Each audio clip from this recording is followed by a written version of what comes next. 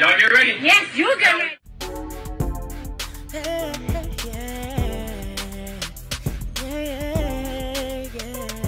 If you want the latest news in the streets, join us and tune in for the tea. Breaking news with integrity. So tell your friends and your family. It's the Lovelyti TV show, bringing you good tea and good vibes. It's the Lovelyti TV show. Be sure to share, like, and subscribe. Hey tea sippers, I hope you guys are doing good today. Happy Sunday. So once again, it is a lot of drama and tea that has gone on in the past 24 hours. I've been trying to keep up with this whole story between Cardi and Kenneth Petty and his petty dusty crew. So what's going down is that after I had made the video yesterday, the guy that goes by the name Sturdy, he decided to come online and basically tell his side of the story. But his energy was very different from what we saw the night before with him and the crew. You know, they were making all types of animal noises and growling and, you know, they was just doing a lot at their big age. And so DJ Academics had posted this video where he's talking in his car and he's basically saying, you know, he doesn't know what happened. They had a great time at the VMAs. He has no idea why this has spun into a bunch of drama. So I want y'all to go ahead and watch this real quick. Yeah, so the awards and everything, right? Basically. I don't even know how all this happened. I had a great time, great experience. Everything was positive. You know what I'm saying? You know, like, I guess they misinterpreted the video that when me and Zoo made, and we was just talking shit like regular shit, like Queen, Sturdy, all of that, everything like that. And then I guess Zoo made the comment like, you know,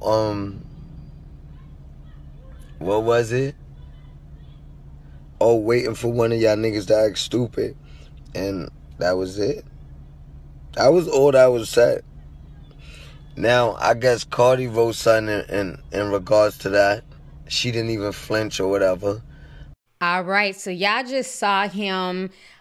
His energy was very, very different. You could definitely tell he was trying to walk back all the shit he was saying. It wasn't the same rah, we on the block, we growling, we doing all this extra shit that we got the other day early in the morning in the middle of New York. Nigga, I got a Brooklyn hoodie on.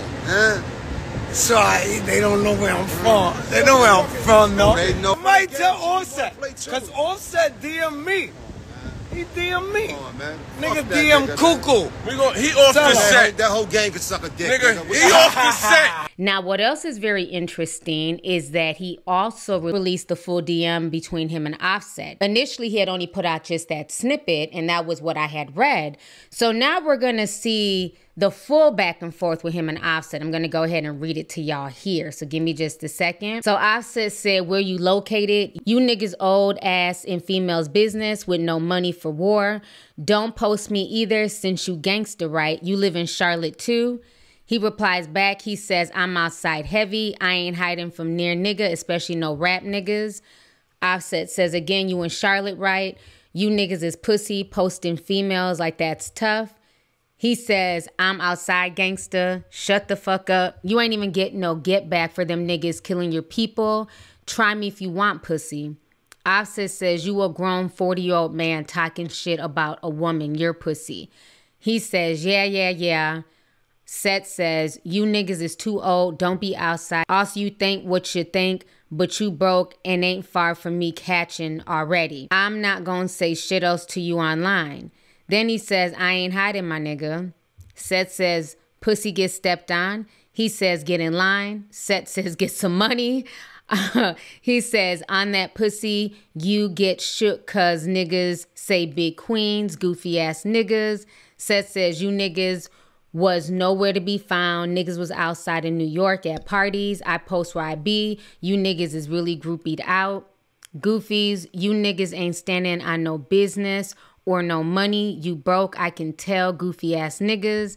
He says, use that money to get them niggas that killed your partner. My G, that's gangsta. Wow. Trash. Then he goes on to mention Offset in his stories. And then Offset says, this shit sucks. And then he says, we on our way. Offset says, you niggas is on some internet shit. Then he posted some more stuff. And then Offset says, not gangsta.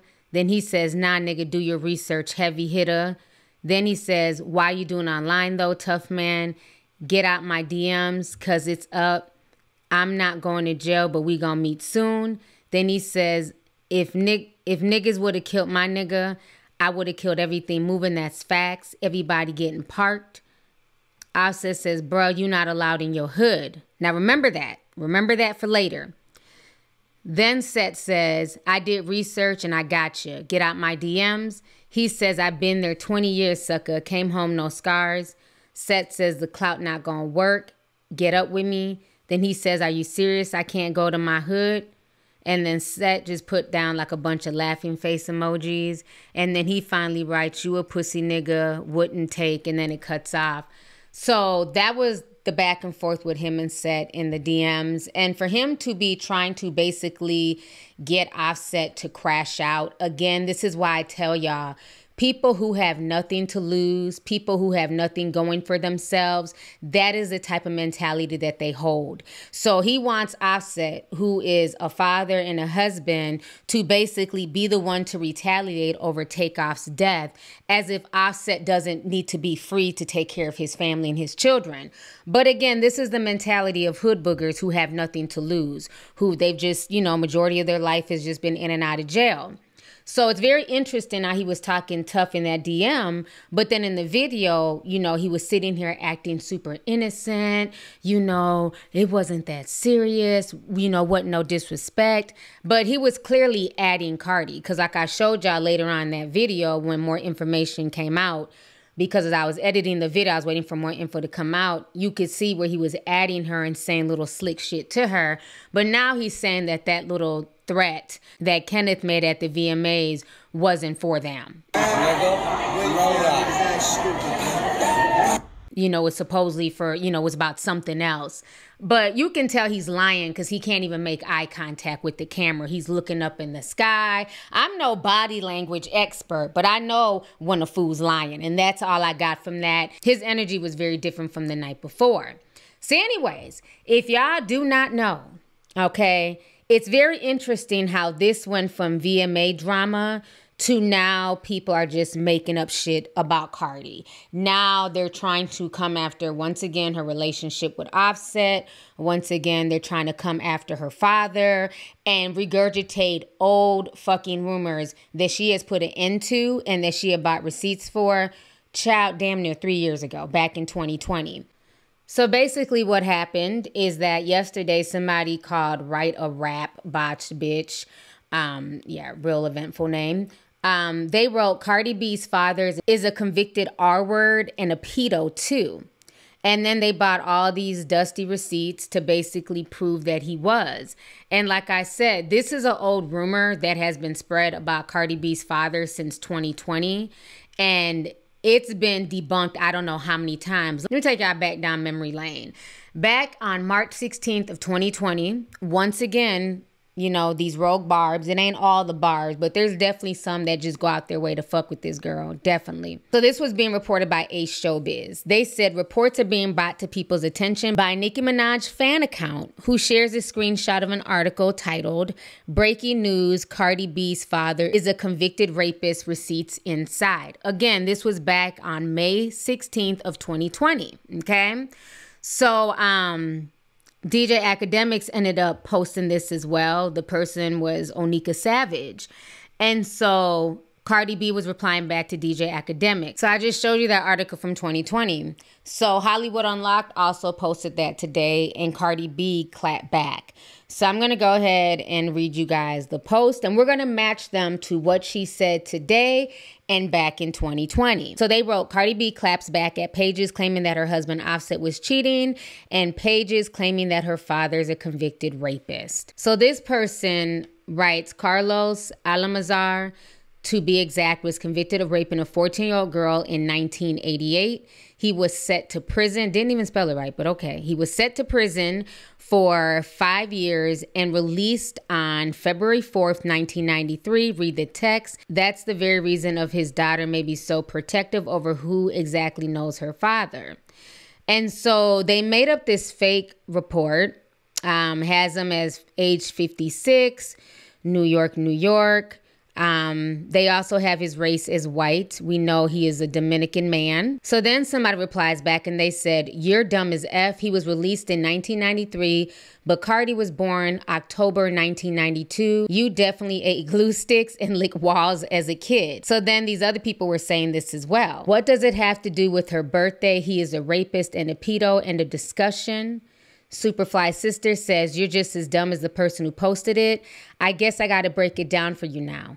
Y'all claimed he was in prison until 1993, but she was born in October of 92. That means she was conceived in January of 1992. So if he was locked up, how the F did it happen quickly?" And then she replies and says, "B, shut up. You only heard of conjugal visits because someone just said it and you ran to Google it. Where's his mugshot and what prison was he in? I'll wait." So then finally Cardi B retweeted it and she says, "First, it was the video lying on Offset. Now it's lies on my dad. I'm pretty sure y'all know offenders have to take a picture every year. Keep it cute on family, especially offenders, pedos, and molesters, because everybody gonna want to cry when I start talking about real pussy snatchers, okay?" So Cardi let them know. And like I said, this is an old rumor that has been around for years by that particular fan base. Because if we go back to 2020, and I'm going to take y'all back to what she was telling DJ Academics.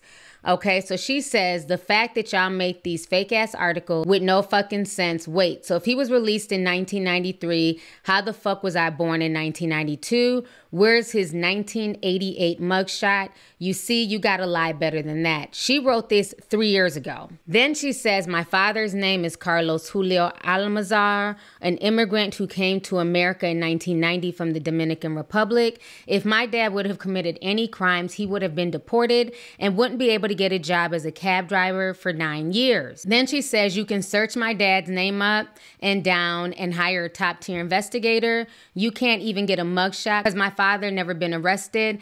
I find it disgusting that y'all have been trying to start rumors about my family because y'all hate me. I won't let it tarnish my family, never." Then she says, "If you're an immigrant in this country, especially from a third world country, you can do the smallest crime. You can sell a dime of weed and you will be arrested and deported. So don't even try your weird shit pinning shit on my family because y'all feel guilty about something." Then she says, "And by the way, my father used to help artists come to America from the Dominican Republic. One of his best friends is the biggest artist, Dr. FIFA. Y'all can ask about my father. Never had that shit in his record. Y'all tried it though." So that was Cardi basically, you know what I'm saying, talking about that situation back in 2020. And it's very interesting that now, because they're trying to deflect from what Nicki's husband did and how he carried himself with his homeboys the other night, now they're bringing back old articles that are lies.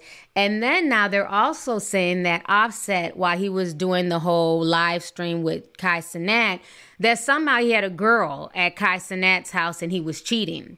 So this person that's so bold is once again starting rumors. He says Offset seems to be cheating again on Cardi B during Cenat's stream with another woman. And this fool goes on to say, "So the ones that's confused, there's a girl that was in the room. She hasn't shown herself in the stream, but you can hear her right before they went upstairs. She didn't go the way Offset went, but there's another door to the left of them.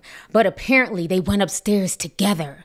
And then he goes, "Well, the cat's out the bag." You know, just being messy, just, child, lying just to be lying, child, is to be expected. This went so viral that even Drama Alert posted it. So we're going to go ahead and watch the video that Drama Alert posted on Twitter. Let's go ahead and check this out. He made food for the world. Everything's great. Everything's great. It's great. Y'all drop the link to the video on it? Huh? You drop the link to the video too? Fix that.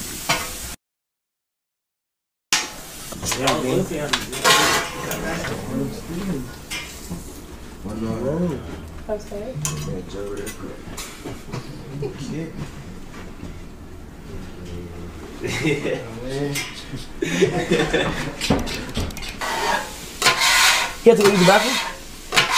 Hey, that. You ready, what?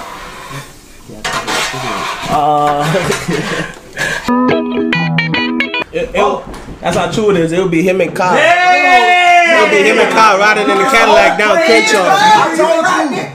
It'll be him and Kyle riding down Cadillac in the Crenshaw. Yeah, I told you he was using the bathroom. Goddamn. Bathroom break.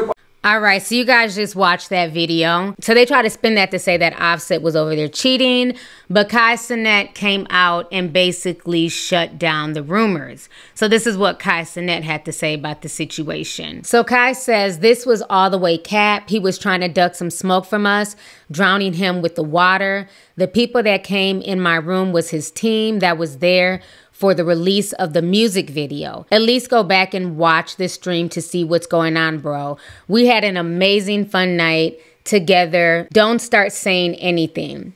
So that's what Kai wrote. And then Cardi replied back.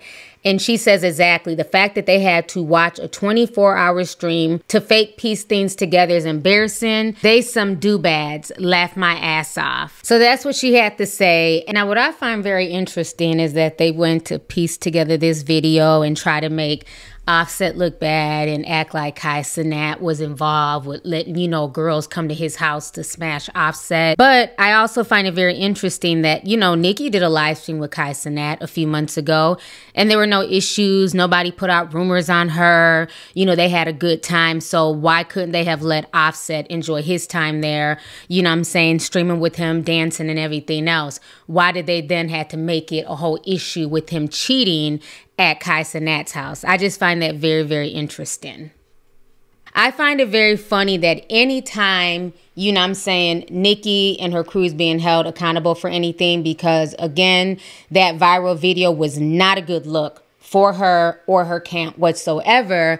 All of a sudden now, here comes the fake cheating stories. Here comes the pedo daddy stories and everything else. At this point, people are tired of the nonsense, the fake rumors, you know, the reaching that these blogs are constantly doing. So right now, if you guys don't know, Surviving the Petties is once again trending and people are dragging the Petties, okay?